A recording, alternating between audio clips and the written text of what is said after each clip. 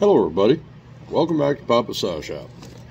So today I'm here in the shop and so I wanted to, let me get you moved around here a little bit so I can just set this camera down. So I want to address something that I'm just gonna, if you're thinking about buying an old goat saw, or you've been contemplating it, and you're just like, I want to know the inside scoop on these. Well, I'm going to give you the inside scoop. Okay. Now I'm gonna tell you the biggest bad part about this thing. Okay. We'll start with the biggest worst part. Okay.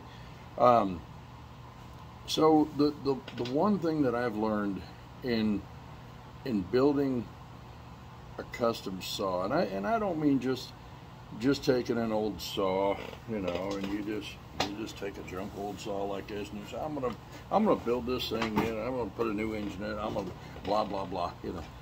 That's just rebuilding stuff. I'm talking about when you decide, as I have, on a few things. First of all, when you decide enough is enough. I'm going to do this, I'm going to do it right. I'm not going to screw over anybody. I'm not going to move forward one iota without the intention of this product that I send out is going to be good. I'm going to trust it. I keep moving around here. I notice our light's getting a little weird there. But you get where I'm saying here, okay? Every saw that I send out, I want to have the utmost confidence that you're going to be tickled pink with it. So that right there, my little quirk right there is sometimes gets in the way, okay? And I'm going to get to that in a minute.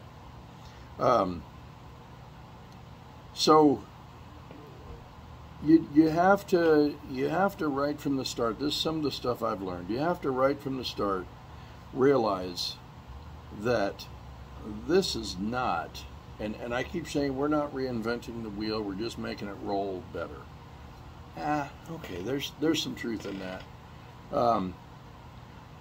But there's a caveat to that as well. So what if we're talking wheels? Let's just use a wheel as an example, okay? If we say we're not reinventing the wheel, really all I'm saying is the wheel is going to stay round. Other than that, I'm reinventing everything, okay? And so you can say, well, these other companies, you know, these big companies been in business for years. They got a research and development department, and we do too. And basically, our research and development department is some redneck boys that go out and just tear the crap out of stuff. And when they do, we say, hey, now how can we make that so it doesn't tear up any more or any worse? What can we do to make that better? Okay, other people's research and development departments don't do that. They basically say, okay, I've got this screw that we've been using for 30 years. How can I make that screw, but make it cheaper? And I don't give a damn if it lasts longer or not. If we just make it cheaper and we sell more of those, let's research how we can do that, and then let's develop that. There's your research and development right there. There's your big time, big company research and development. Okay, what I'm doing here is I'm taking this. I'm starting from the very scratch, from the very bottom, and I'm saying, okay, this is the heart of arguably the best tree climbing saw ever made. Are there any flaws in it? You're damn right there are, because it was made by human hands, so there's flaws in it. Okay, fair enough. Let's find them. Let's figure out how to fix them. Are you going to fix them all, Papa? I'm going to try. So, so in that, okay, you hear that right there? I've done that a few times on my videos. So this case here is one that we've powder coated, but it's not gone through the inside coating process that I'm not going to show you. Okay, now back in the old days, let me see, there's one here. Back in the old days, I'll get that a little closer. That's what they used to look like. And they coated this right in here. They put this, I don't even know what the hell that is. It's some kind of a plastic beeswax kind of stuff. If it gets hit, it cracks like glass. Anyway, you hear that thud? It makes it thud, not this. Doesn't make that tinging noise. So this takes up a bunch of space where your oil would be for the chain. This is the compartment that holds the oil. Well, I'm not a big fan of blocking off an entire cavern that holds oil. So anyway, again, I'm not going to go through all that, but we basically line the entire underside of this so that you have the same effect as this without taking up all that space. And we do it in here. Okay, so that takes a little longer. Okay, and that's where I'm getting here.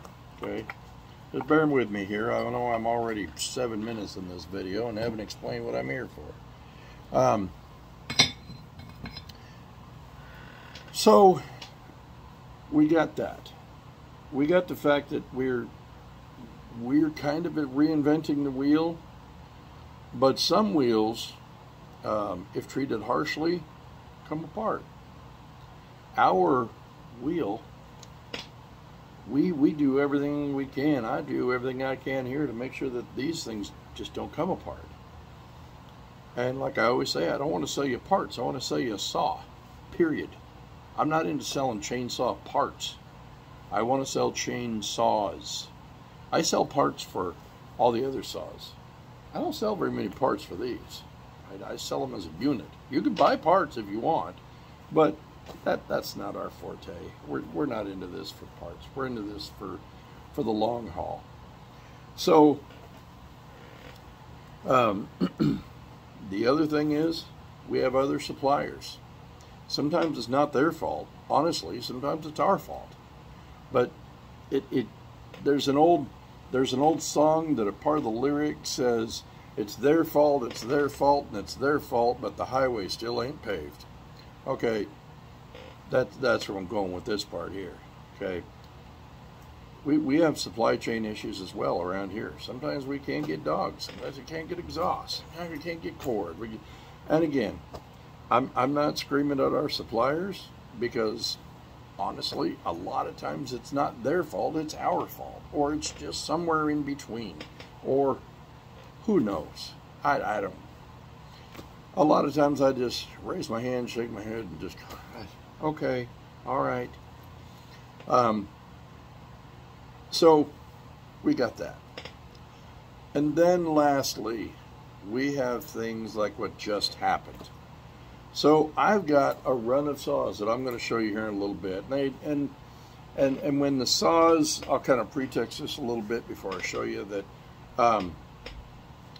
once a saw order comes in, then we order from the case maker, and then pieces start coming in. One piece at a time starts flowing in. Some pieces we have. I'll show you the board here in a minute of all the stuff we have. And then as those pieces come in, as those custom parts come in, then those saws start getting put together. They're kind of on an assembly line, but they're kind of not, because not every single one of these saws are going to be the same. If you send me an order and something like firefighter is in your name or your email or whatever, I'm probably, maybe you'll never fight a fire with this thing. You know what? You'll be able to when I'm done, at no extra cost. It's in the name. Somebody called me up here recently, and me and Appine were out here working in the shop. I had them on speakerphone, and they said, "Hello, is this Papa Saw Shop?" And I said, "Yes, sir." He said, "Do you work on saws?" It's in the name. Come on. So there's that. So if you say, you know, you got an email that says #1 logger, I know what loggers do. I'm going to make sure that your saw is built for a logger. Anyway, so all of these are, again, they're on somewhat of an assembly line, but that just means that they're in order. They're each saw is being built to its own specific qualifications. Maybe the customer has put it out there for me. Maybe I've just said, you know, I've been to all the states in this country, and this part of the country is going to have that. You're going to have this kind of dust. You're going to have that kind of tree. You're going to have this kind of. We better gear it towards that. So there's your research and development. There's what we do here. We add that extra thinking. Okay. Now I'm going to show you what happened something here recently. So remember when I said a while ago, my intention is to send out a quality product every single time. Okay? I never intend for any saw to reach a customer's hands and they are not tickled pink with it. I imagine the look on people's faces when they get their saw and go, wow, wow. I'm imagining Christmas morning every damn time a saw leaves the shop in a box. And that's what I want you to feel every single time you get one of my saws. And if you don't, I guarantee you that I am way more disappointed than you are. So, having said that, if I have something come through, if somebody notifies me and they say, hey, I got one of your saws and I got a problem, if I can't solve it on a phone call, if I can't solve it in a text, everything gets shut down. Everything. I'm done building saws. There's a mistake that's happened somewhere, and I'm done building saws, okay, until we get it figured out. And so that happened recently. Okay. Yeah, my neighbor and his dog stopped by. Hang on just a minute, I got to get him a biscuit here. He's dying for a biscuit. Is he on the phone? No, I'm on the making a video. There you go, buddy. There you go. Alrighty. So this is what happened recently. So we had, I'll show you one of these here. This is a saw labeled North Carolina. Headed out to North Carolina. And I promised him I was going to show him his saw in this video, so Mr. Firefighter, here it is. So I'm going to show you the issue we had. So this saw is going to be going out to North Carolina. It's got the added, it will have an added air flow that'll come through here. It's got the added air wings on the cylinder head. And this, whoops, let me put all this back over here. And this has all gone through its testing now. But this is all going to turn freely through here, and everything's been heat tested. However, something we ran across, somebody got in touch with me from Iowa, and he said, hey, I got one of your saws, and every time I use it, I'm having to tighten everything up. And that doesn't seem right, because we pretty much seal everything in there. Everything's, we use a Loctite that's basically, it's a silicone base. It should just lock everything in there. It shouldn't be an issue. Well, it is. So we talked a few times, and he said, you know, just noticed I'm having to tighten these bolts up right here. And I said, nope, shut her down. Shut everything down. If you got to tighten up those cylinder head bolts, something's definitely not right.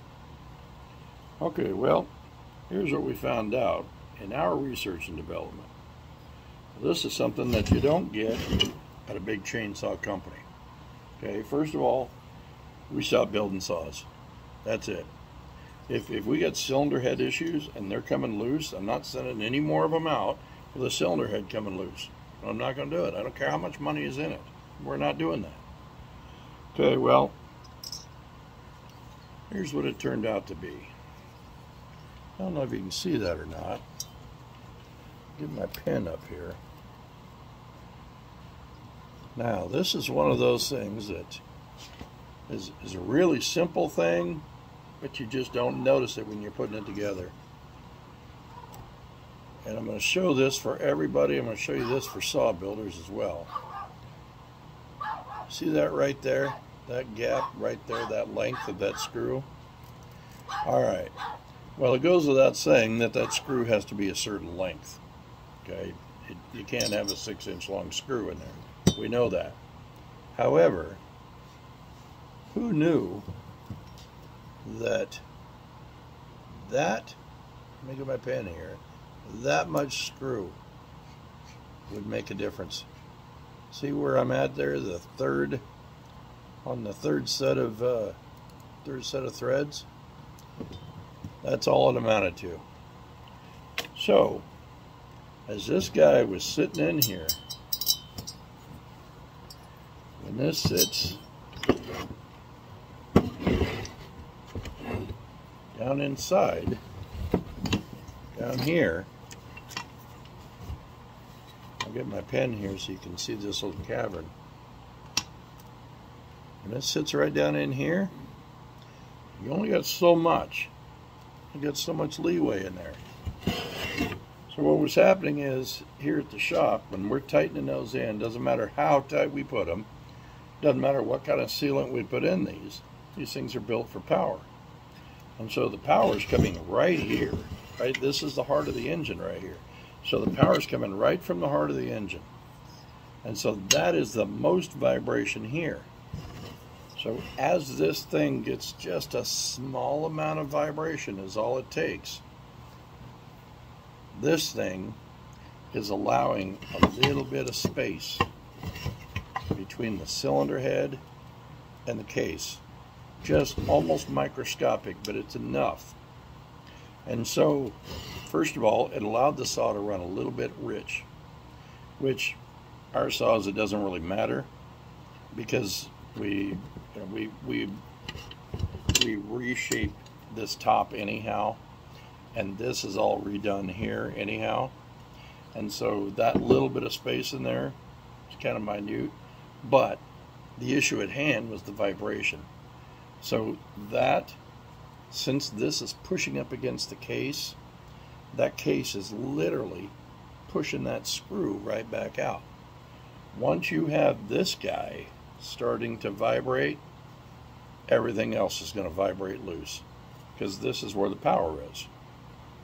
So it took us a little bit to come up with that, but in the meantime, we don't send anything out. I've actually froze a couple orders and said, no, sorry, we can't make them right now. We've got to get these off the bench first, because that has to be figured out. And so, besides that, and you might notice I've got these little horse things. We finally got the COVID bug that traveled through the house. Nobody got real sick or anything, but we just not to mess with the voice. And so anyhow, get a little cough. But so anyhow, I'm going to, as promised, I'm going to show you the little assembly line up here. But so that's kind of the things that gives us a stall here. And so other chainsaw companies, they'll say, yeah, you got it back ordered or something like that. Well, they're back ordered because they're already making 1 million saws and they just don't have enough made. All right, there's some of that here, but why are they not made? They're not made because every single saw is its own saw. It's not an assembly line. It's every one is geared towards you, the customer. And if we find an issue, we stop selling saws. We figure it out and then we move forward. But we're not. If all of a sudden we find out that what we've been doing all this time suddenly doesn't work, and somebody else figures it out, because hey, I'm not the smartest guy in the world. I mean, we all make mistakes. If I made one, I got to go back and fix it, and then we can move forward. So anyway, before I let you go, I'm going to flip this camera around here, show you the little assembly line, just because there's all my junk here on the bottom row. But I'll show you the little assembly line here, just because I promised a few people that I would. Kind of shows you the different phases of build that all of these guys are in. So that's going to Texas. Not sure the address of that one there. Got their email and stuff, but there's Seattle. There's Gresham, Oregon. This is if you ordered an HP series, this one's just about on its way out. That's what they look like when they're all finished. That one's got a couple of tuning issues to do, and then it's gone. That one's going to Roseburg. That's a 201 actually. Specialty case right there.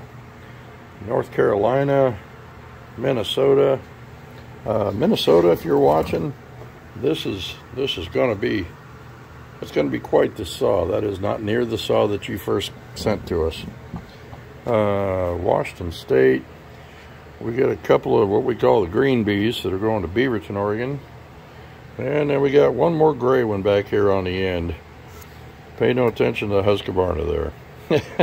So anyway, so these are the ones that are all headed out in different stages of build. So and the good news is we're back. There you are. Good news is we're back up and running, and oh, the board. Here's the build board right here. This has got all of our parts and screws and nuts and bolts and all that kind of stuff. So back up here. So anyway, as promised, if you've got a saw on the build bench, you got to see it there in all of its glory before it gets all of its pretty stuff on, and kind of get a glimpse of how we build them. And if you're waiting for a saw, I appreciate your patience. Just know that when you get it in your hands, if we had to stop production because there was something wrong, we did it. If you had to wait for a little bit, I'd like to say that I'm sorry, but I'm not. I appreciate your patience, but I'm not sorry that we waited so that you get a good saw and we don't ship you something that's going to break. But other than that, I guess that's all we got for today. If you got any questions, head on over to www.papashop01.com. You can send me a message over there. If you haven't ordered one of these things yet, we are open and we're building these things like crazy again, so go ahead and get one ordered. And hey, check out our TikTok.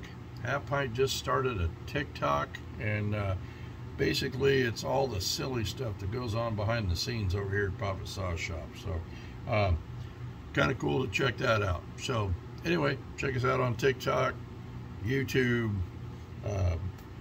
papashop01.com, Instagram, all those places. We're everywhere. So till next time, happy motoring.